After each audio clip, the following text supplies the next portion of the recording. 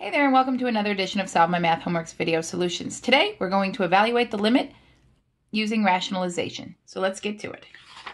Okay, so it asks us to evaluate the limit as x approaches 9 for x minus 9 over square root of x minus 3. So we would be tempted to just say, okay, well, let's just plug in 9.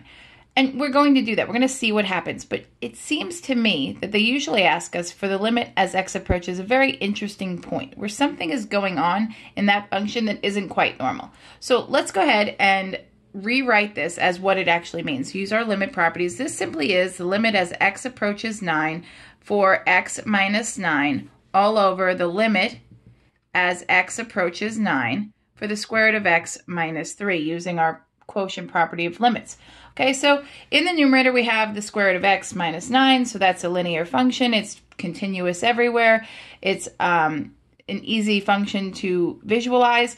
In the denominator, this isn't continuous everywhere, square root of x minus 3, but it is continuous where x equals 9. And if you want to graph that, I suggest pause the video and go ahead and graph it on your graphing calculator and see what I'm talking about, see what it looks like.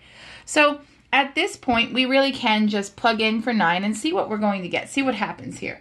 Okay, so here, if we get 9 minus 9, we get 0 in the numerator, and that's okay. Here, square root of 9 is 3. 3 minus 3 is 0. Okay, so now we get the interesting factor. So we get 0 over 0. And you may be tempted to say, oh, does not exist. Super, done, moving on to the next problem. However, remember that this is the indeterminate form. So indeterminate form means we really can't determine anything from it yet.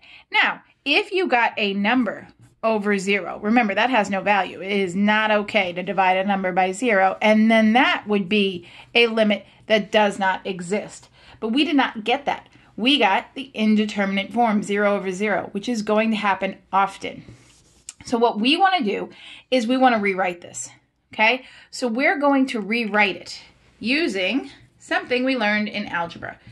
We're going to rewrite using that little property that says if I have the square root of a minus b times the square root of a plus b, and I multiply them, I get, what's the square root of a times the square root of a? We just get a. Remember, squaring and square rooting are opposites, inverse operations.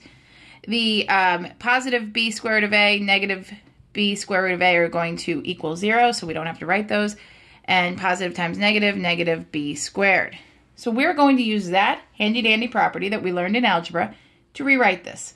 All right, so we're going to rewrite, and by the way, when we do this, it is called rationalizing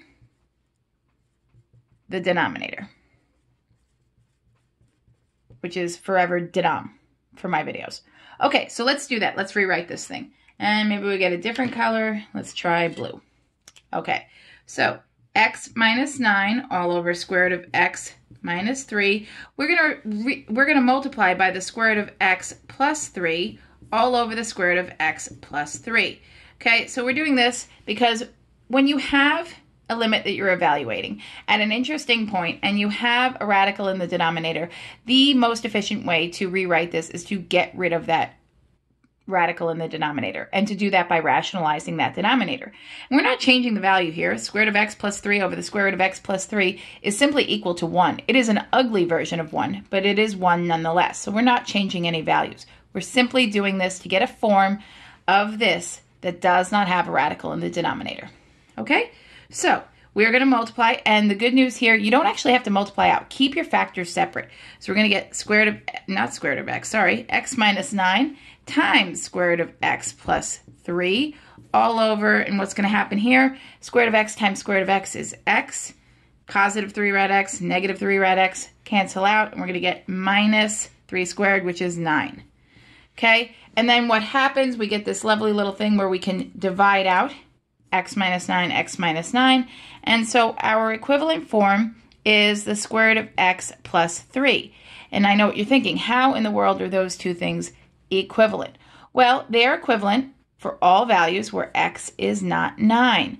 So there could be a hole in the graph, something weird is happening at this function for x equals 9.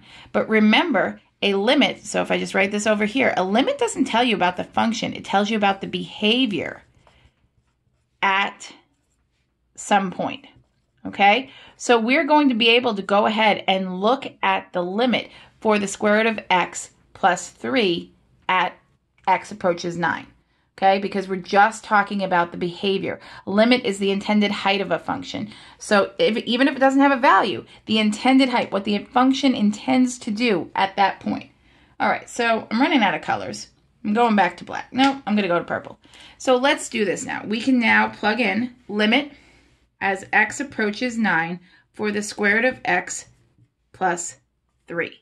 Okay, and so to do that, we can simply say, all right, I'm going to plug in 9 for this. 9 plus 3, so we get the square root of 9 plus 3. So we get 3 plus 3, which is 6. So the limit as x approaches, whoop, we can't see that.